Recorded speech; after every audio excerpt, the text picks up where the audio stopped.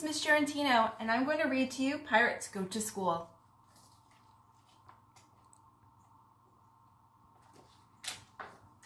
Pirates come to school each day with backpacks full of books.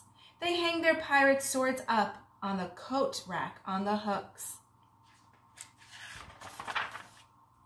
Pirates bring their parrots who echo what they say. Good morning, teacher. Good morning, teacher, is how they start each day. To sit next to a pirate is everybody's wish, but better hold your nose because they smell of rotting fish.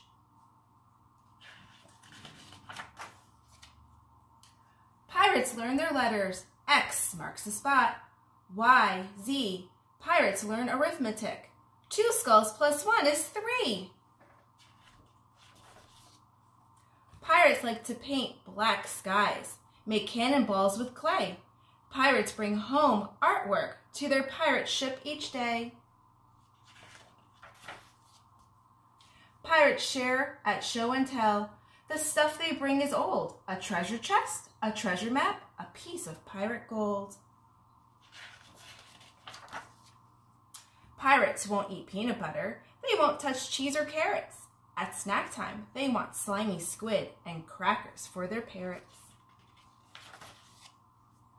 Pirates nap at nap time, since that's what nap time's for. The only trouble is, pirates always snore. Pirates play at walk the plank and other games quite daring, but then the teacher calls time out because she hears them swearing.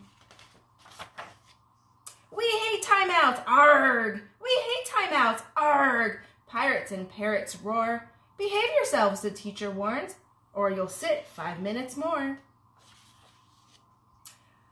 Let's mutiny, pirates and parrots cry. But wait, it's almost story time, so pirates do not try.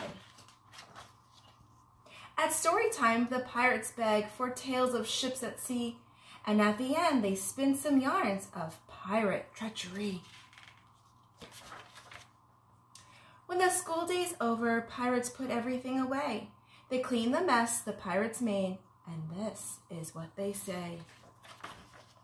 Yo ho ho, we're so cool. We are pirates and we love school. Well, Eagles, I hope you enjoyed this book as much as I do. I hope to see you guys soon. Bye.